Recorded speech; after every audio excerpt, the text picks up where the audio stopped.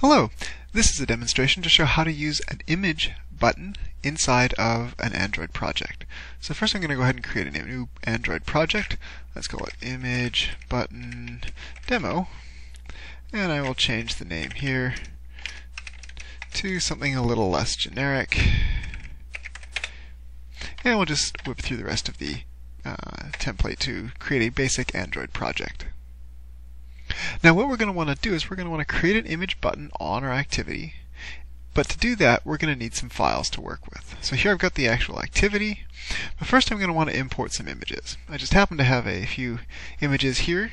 .png format, or PNG, is a recommended format for the Android. It can also handle bitmap images, or sorry, JPEG images just fine as well. So let me just pick a few of these images here, and I'm going to drag them in. Now where do I want to put them is the question. Well, they're going to go into these resource folders, the drawable folders. And we see here that Android has automatically created 4 different resource folders for me. These are for different DPI, or dots per inch. We've got the high, low, medium, and extra high dots per inch. Generally, you could, if you wanted to, put an image in each one of these. You can look up the Android documentation online to figure out exactly how many DPI it is. For example, LDPI is about 120, HDPI is about 240. Now, what we're going to want to do, though, is we're just going to import these images straight in. And so we're just going to pick one of them. Android suggests either using the medium or the high. I'm just going to put them into the high, partially because it happens to be the first folder on the list, and it tends to work out quite nicely. So I'm just going to drag them in. I'm given the option to copy or link. Link will leave the files where they are and just tell the development tools on how to access them from the original folder. If you want to actually copy them into your workspace folders, use copy. So now I've got the files here, I've copied them in, and now I can begin using them. So these are all PNG files. If I double click on one, it'll come up in my external editor. So let's go ahead, and what we want to do is we want to put in not just any old button, but we want to put in an image button. So I'll find the images and media, and I've got the image button here. And I'm going to put that on the screen wherever I want it. Let's put it just below here, below the hello world. Now, Android gives me the option to initially give that button an image. So this will often be the case if you want to have your buttons have images that are not changed by your actual program running. So now I can pick any one of these different icons. Let's go retro and go with the floppy mount. So I'll click OK, and it's now set in there. We've got the floppy mount set up. So I've already got my Android emulator running in the background. I'm going to go Control F11 to try and launch it in my activity emulator, saving the modified changes. But it comes up and says there's an error. Now, this is actually interesting to try and track down what went wrong. So the first thing you do is you check on the left and you look for icons. So we can see here that there's a little X icon on the project, and we can scan down the line and find there's a little X icon here. We're having some problem generating the files. So let's go in and look at the R file. So we can look at this, and here is my generated content. You'll note that I'm in the drawable folder, or the drawable class here, which is coming off of all of these drawable folders, and it's created names for each of my resources. So for example, there's one for 3floppy_mount, there's one for block device, and so forth. These numbers are automatically assigned by the Android tools. Now what's the problem? Well, this is a Java file, and this is not a valid Java identifier. You cannot create a constant named 3floppy mount. It simply can't start with a number. So we have to get rid of that number. Now, we are not going to modify this file, so we've got to somehow fix this problem. I'll close that. What we need to do is we need to change the name of this. Now before I actually do that, let's have a look at some other ways we could find this error. I brought up here, this will be at the bottom of your screen normally. I hide it just for more screen space. We can look at the log cat, maybe look at the console, or in this case we want to look at the problems. So here it says syntax error on token 3F. Delete this token is what it's suggesting.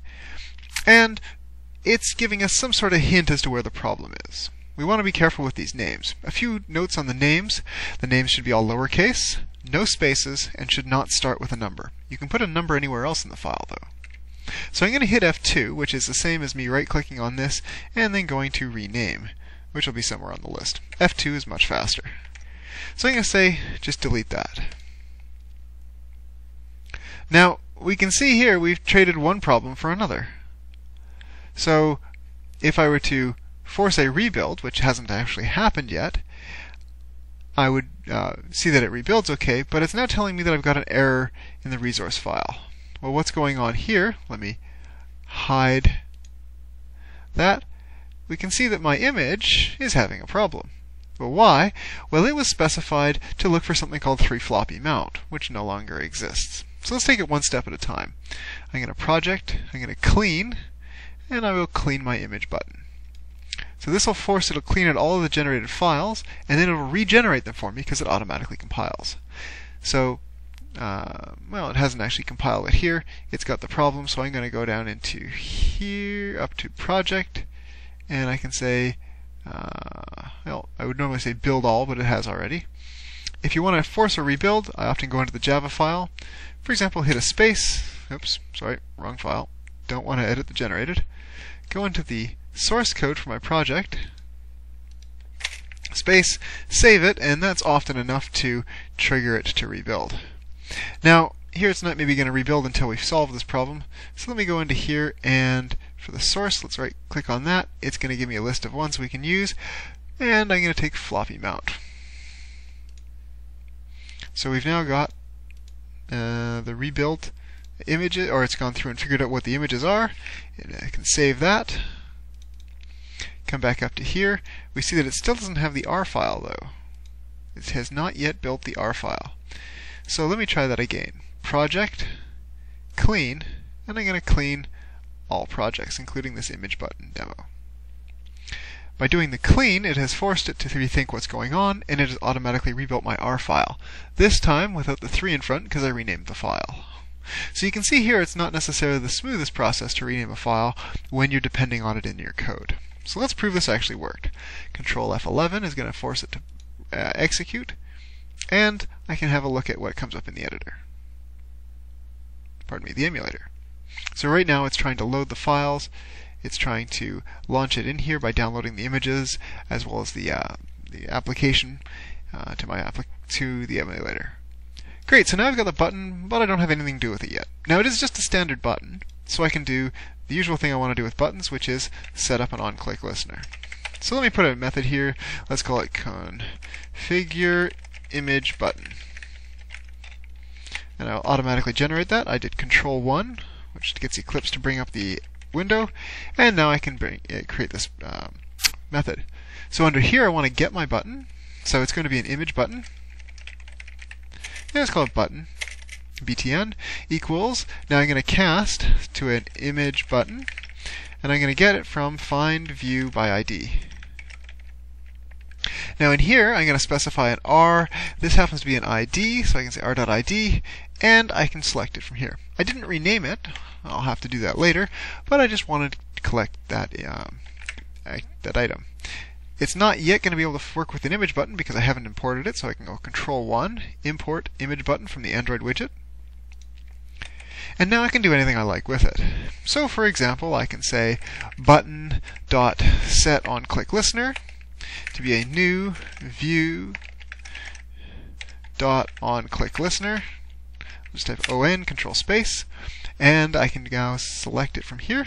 It creates the anonymous object in the anonymous class, and I can put any text I like inside of my Onclicklistener.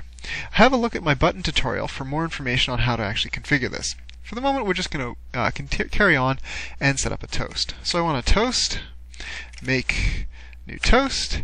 I need to give it the context of my application, so main activity of the current activity.this. Give it some text. You clicked the button, and a duration. So we'll give it a duration of using toast dot.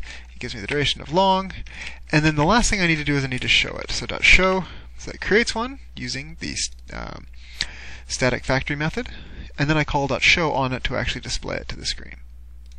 So let's run that. My onCreate is going to call in my configure image function that I've set up here, which is going to set up an Onclicklistener. We close the application and it's now downloading. Now when I click on it, I get a toast pop-up. You click the button. So that's how we set it up there. Now I want to show one more thing. Let's imagine that we wanted, when we click the button, to change the image on it. So I'm going to copy that piece of code into my Onclicklistener. I'm going to add a comment here. Change image on button.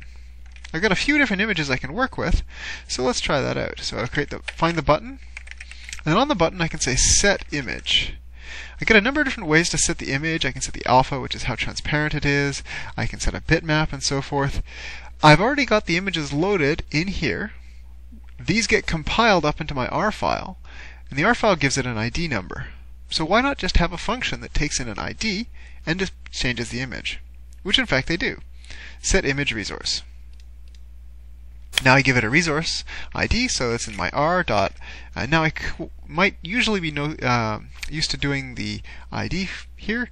I want to actually select drawable, because it's in the drawable directories, all of the drawable images, dot, and then it auto-completes, and these are all the different icons, or the different images I've got under drawable. What's going on here is it's finding the values or the images I'm working with.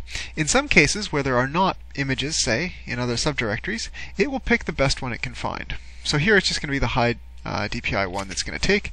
I can pick any one. Let's switch it to the camera. So now when I click the button, not only am I going to see the toast, but the icon on my image button will also switch to showing me the camera.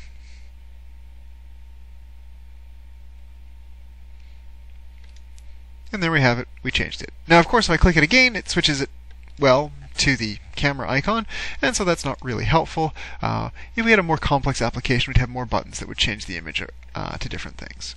So what have we seen? Well, we saw how to import images. We talked briefly about the different folders and their role in how images are displayed. We added a image button to my layout, and we changed the main activity.java to work with that new button. So my image button here, I configure it, and I create an Onclicklistener to do two different things for me. Thank you for watching. Take care.